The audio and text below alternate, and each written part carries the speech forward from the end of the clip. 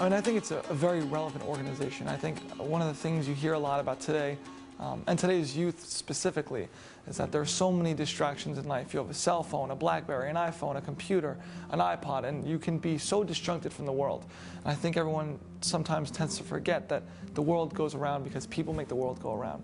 And I think Masonry is one of those beautiful things that for that time, for that hour and a half, that 2 hours on that Wednesday night or that Saturday night, that everyone is in that lodge room and everyone's kind of working toward a better purpose, and that's a humankind purpose. And I think all of the rings and the buzzes of a cell phone and all that kind of stuff kind of goes away.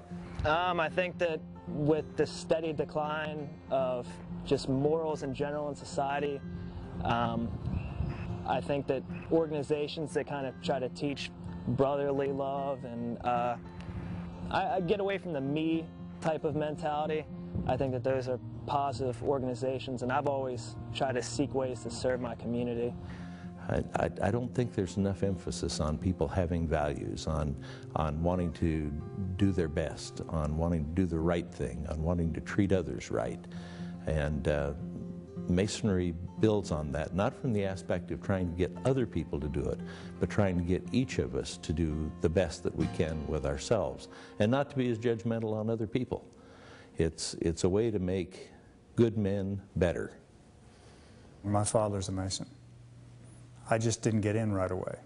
In fact, I'm the last one in my family to have gotten the message, and I did it on my own, and so did my brother. So my father really had no influence on us, although we have 5 or 6 generations of our family on both my father's side and my mother's side, going back to some Grand Masters.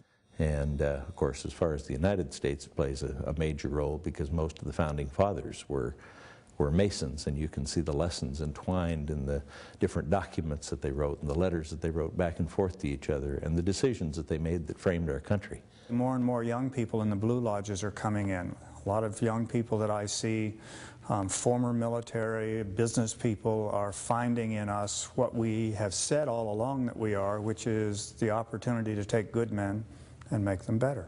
My first sergeant in my first unit was a Freemason, and I noticed that he had a lot of community service activities going on. I just really wanted to be a part of that.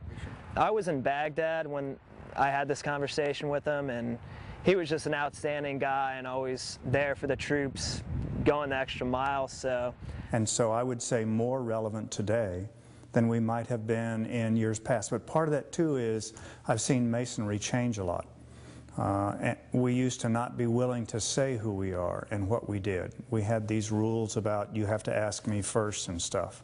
That might have been good in decades previous, but it is not what we need today in order to share the good works that happen in Masonry.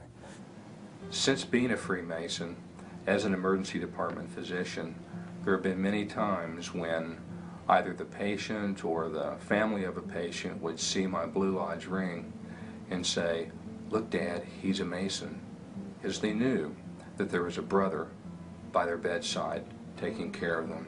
Give me Freemasonry for Dummies. Give me the 101 on it. Why is this group fascinating? They are fascinating because we live in a world where different cultures are killing each other over whose version of God is accurate.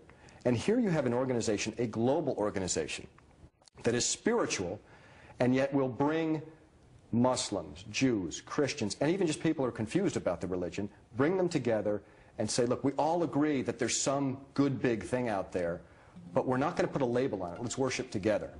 Masonry is really without equal in terms of a belief system, which is that no one can be told what to believe, especially when it comes to the very personal nature of belief in a higher power. One of the reasons that I'm very comfortable being a Mason and contribute in my own way financially is because we do good things, and we do them for a lot of people who are not Masons but who are Americans, and that makes me very happy to be part of it.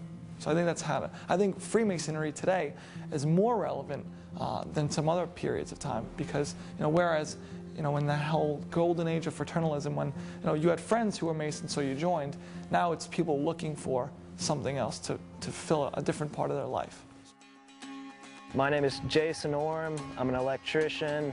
I'm a sergeant in the Army National Guard. My name is Nicholas Samponia, and I am a Freemason. My name is Richard Draper, and I'm a Scottish Rite Mason. I am Mike Enzi, United States Senator from Wyoming, and I am a Scottish Rite Freemason. I'm Brad Paisley, and I am a Scottish Rite Mason. My name is Tom Wilkerson. I'm a Scottish Rite Mason, and I'm the Chief Executive Officer of the U.S. Naval Institute.